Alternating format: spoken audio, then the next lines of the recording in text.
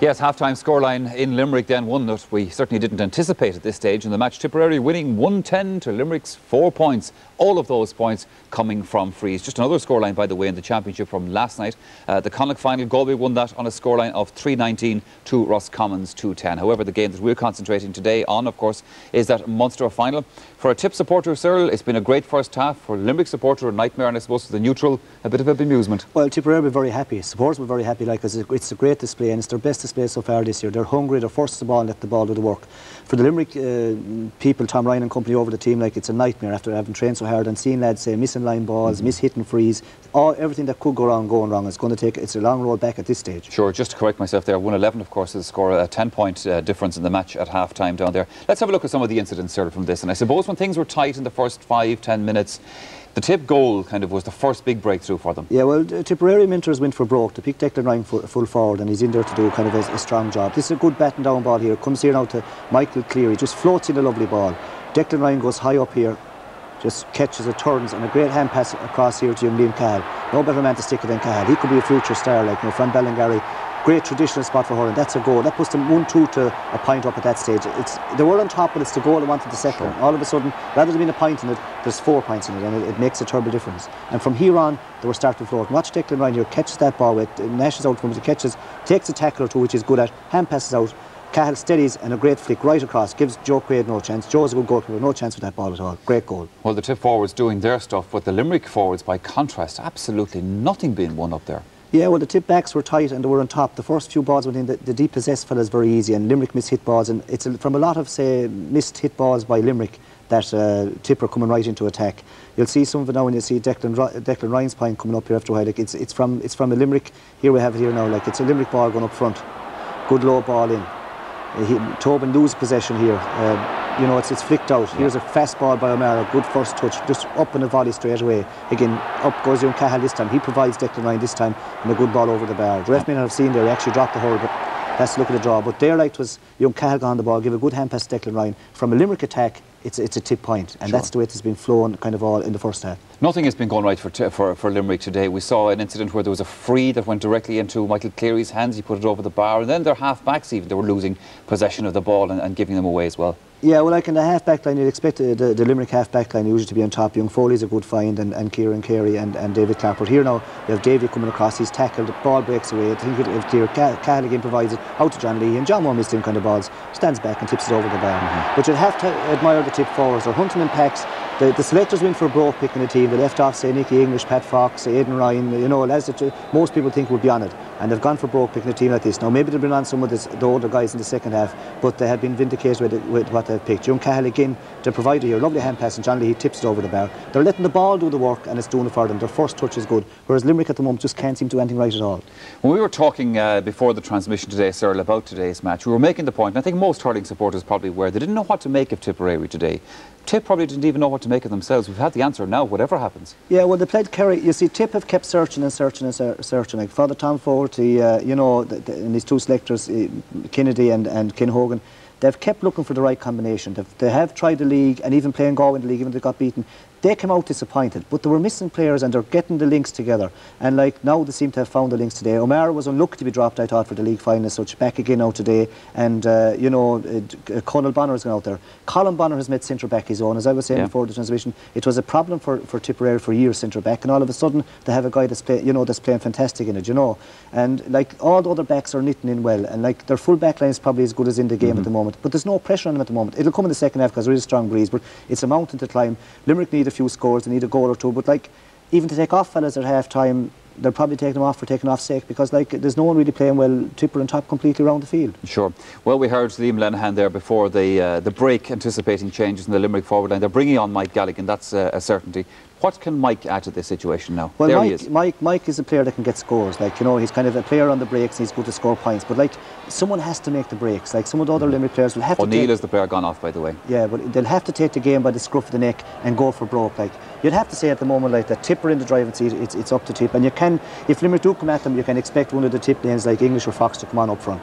OK, there's the referee then from Cork, just noting the change. Let's go back for the second half then and see can Limerick turn this one around and rejoin Ger Canning.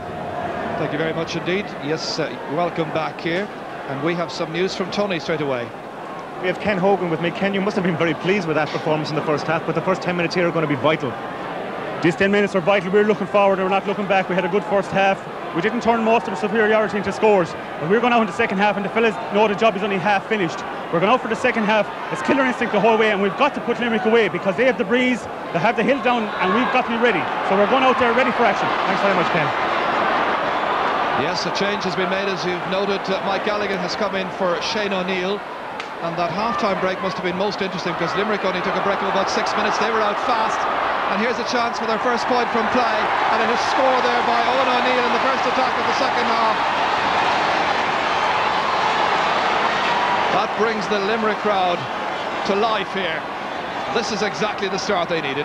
Yes, a great start again by Limerick, and it's interesting, Owen O'Neill has gone into full forward to take on Paudge Shelly at this stage, and there's been a few changes around the field. Carey has gone to midfield with Mike Houlihan going back in centre back, so I'm sure they're looking for the Limerick players to surge forward in the second half. It's up to Limerick, no doubt about that. That's Sean O'Neill. That's won by Remi Ryan, masterful. Liam McGrath trying to stop Sean O'Neill the second time.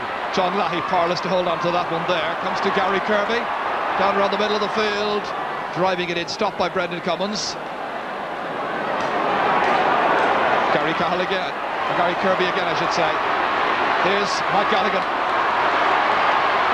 Can be a match winner. They need something special, but it's just inches to the right. Mike had a right good look at that one.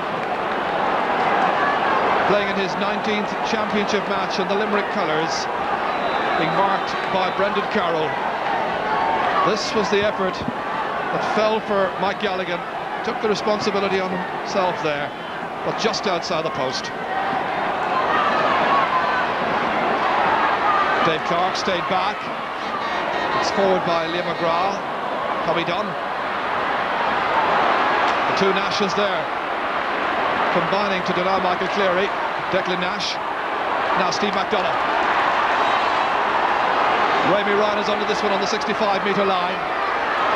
Mike Gallagher. This one dropping it in towards Owen O'Neill, now the new full forward. Paul Shelly back there. Good defensive work by Shelly. Sean O'Neill. Down in towards Paudge Tobin, now at top of the right. Against Michael Ryan. Trying to get through. Ball outside. Damien Quigley. Good block down by George Friend. Friend getting away with it. The kind of movement, the kind of clearance that brings the crowd to life. Dropped down by Mike Nash. He's been quite uncertain at full back this afternoon. Liam Cahill towards O'Mara.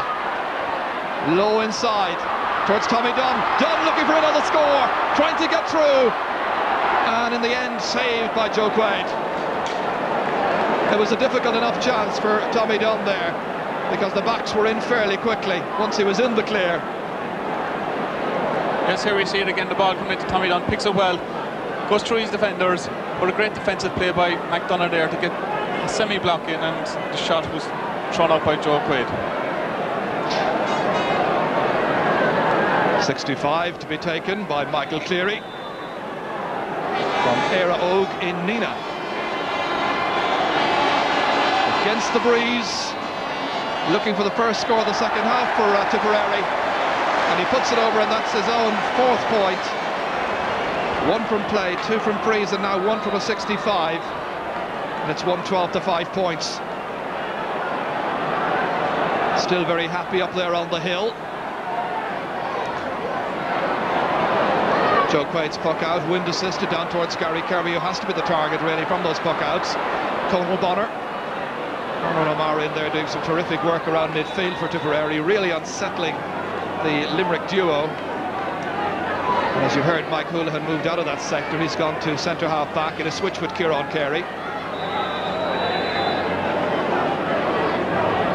Dave Clarke to take this.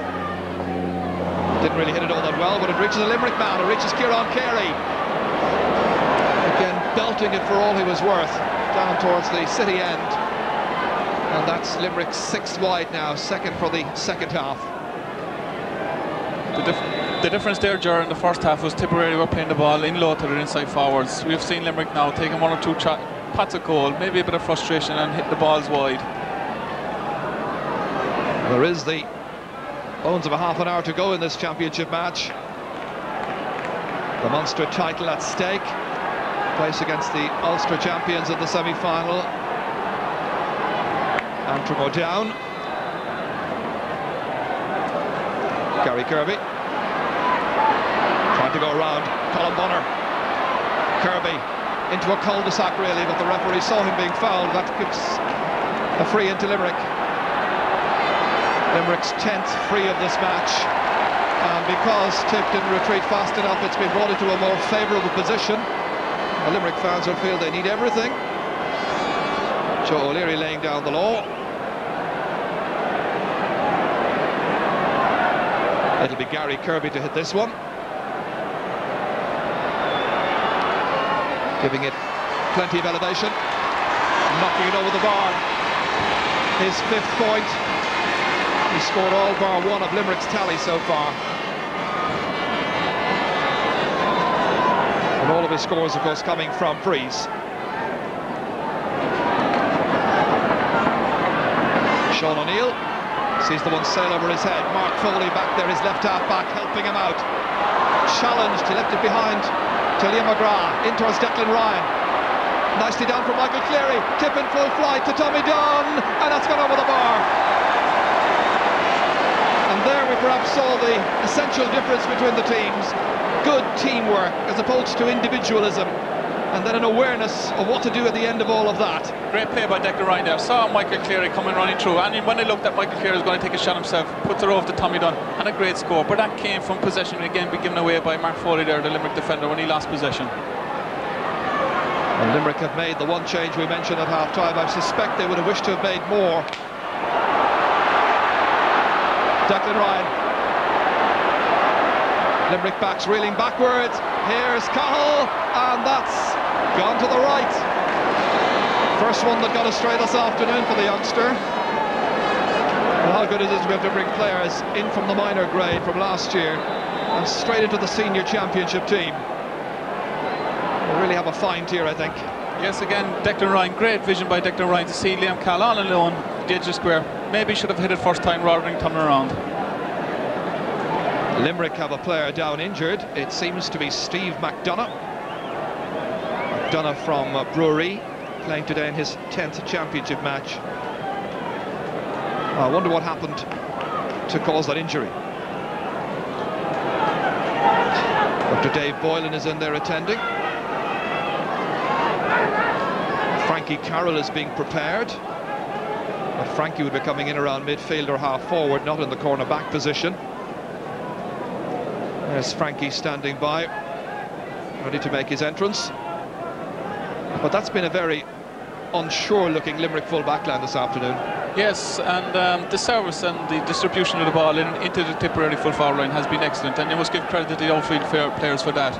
Okay, the inside forwards are taking their chances very well, but great supply of the ball. Well, there was a clash there, we just caught a quick glimpse of it there as Declan Ryan went after that, and clearly Steve McDonagh came off second best. It gives me an opportunity to say hello to Paddy Keller, who hails from Fedamore in County Limerick. His relations are here watching this match this afternoon. I suspect they're not one bit pleased the way things are going, however, Paddy, but hope you're well. Dave Mahedy there and Dave Boylan. Dave Boylan on the left, former Middleton hurler himself, just making sure that McDonagh's okay, not concussed. Sympathetic round of applause. He's playing on. Joe Quaid with the puck out. Colm Bonnar back there, but it's Brendan Carroll instead who knocks it away, but only as far as Sean O'Neill. In towards Damien Quigley. Quigley is yet to score in this match and really yet to threaten in any sort of way. And that one there was carried in and carried over the end line. I think a bit of the debate, the umpire put up his hand for a 65, and I think the referee has gone into way void. To me it looked like the ball was wide. So Joe O'Leary overruling his umpire